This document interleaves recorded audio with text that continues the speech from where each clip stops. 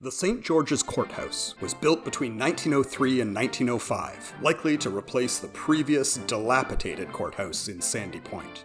This beautiful courthouse was constructed in the Second Empire style as part of a grand plan with similar courthouses built at the same time in Bonavista, Greenspond, Placentia, and Trinity. The building quickly became a space for community events.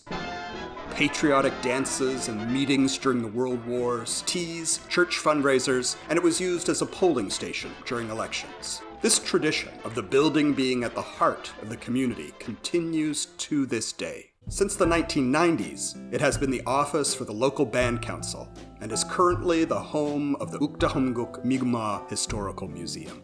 Originally a building designed as a symbol of colonial justice and governance, the building now celebrates the deep Mi'kmaq history of St. George's, and is a place for the safeguarding of Mi'kmaq culture.